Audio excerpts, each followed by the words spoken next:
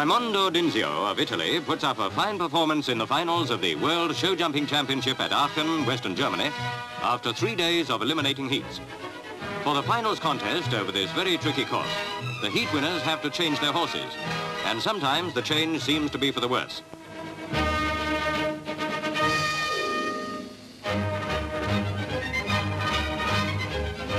There's much disappointment that the reigning champion Hans Winkler of Germany can't be here to defend his title. He was injured while earning his Olympic gold medal at Stockholm. And the 1956 champion is Raimondo D'Inzeo with 64.83 points, nearly 10 points ahead of his nearest rival.